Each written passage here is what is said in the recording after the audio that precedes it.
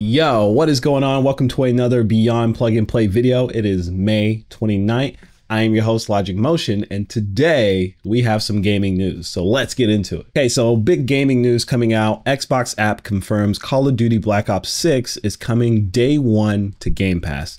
Update, Microsoft has officially announced Black Ops 6 Game Pass launch plans. Okay, so Call of Duty coming to Game Pass is just huge news because if you pay attention to this article that came out last year in 2023, it says in 2021, more than 1 million PlayStation players only played Call of Duty, and 6 million spent 70% of their time with Call of Duty. The reason this is a big deal is because Call of Duty is the game people play the most on PlayStation, or a majority of, right? So a lot of people are using their PlayStation literally to just play Call of Duty, right? So now Xbox has a opportunity to maybe grab some of that player base for putting Call of Duty on Game Pass. I think this is what the Jim Ryan was scared of, is Call of Duty going on Game Pass, them able to kind of pressure or pull over an audience from PlayStation. And you got to think too, like the first 14 days of Game Pass, you could get that for $1, right? And then on PC, it's $10 a month.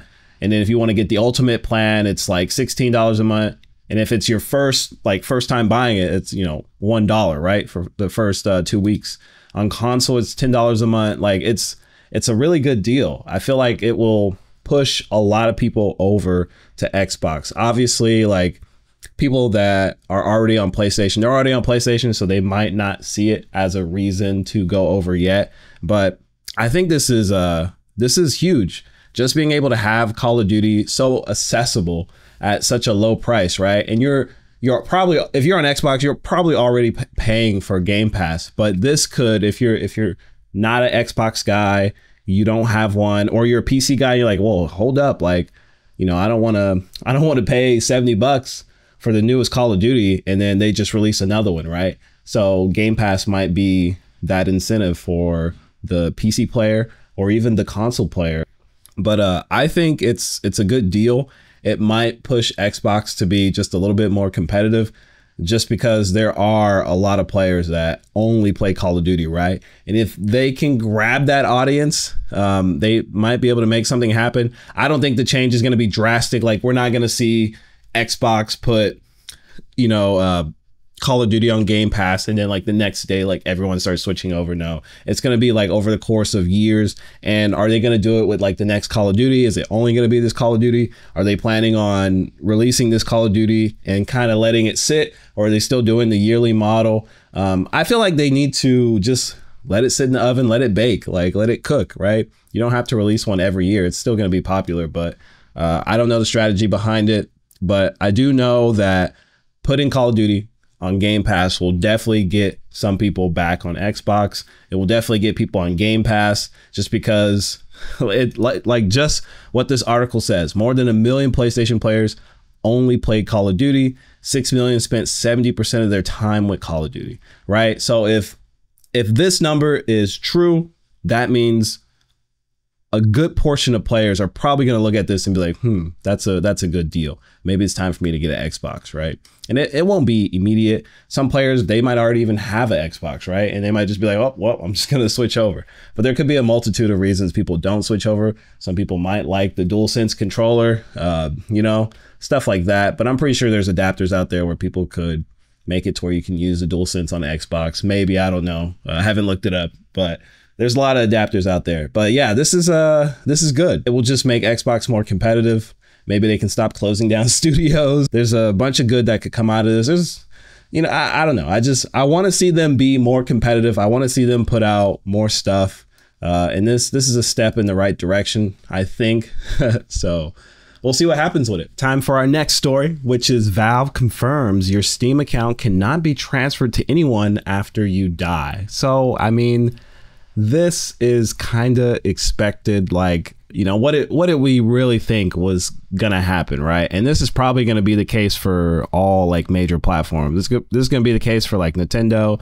It's gonna be the case for PlayStation. It's gonna be the case for Xbox. Like, I don't really think any of these companies are obligated to give us like digital lifelong games or whatever that can be transferred. Obviously, it makes sense though, right? You buy something, you should be able to keep it forever, but it's just not the case. It's probably in the EULA. I don't know for sure, but I think there would have to be a serious long court case over if we could transfer our Steam accounts, right?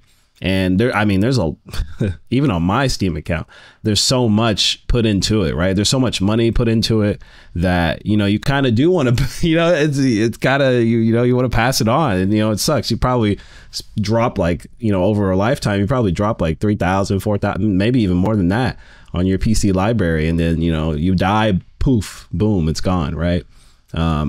Obviously, I think as of now, if you were to just drop dead and like have all your stuff saved somewhere for your like kid or, you know, next of kin, sibling, some whatever to use your account, I don't think they would really be able to find you, right?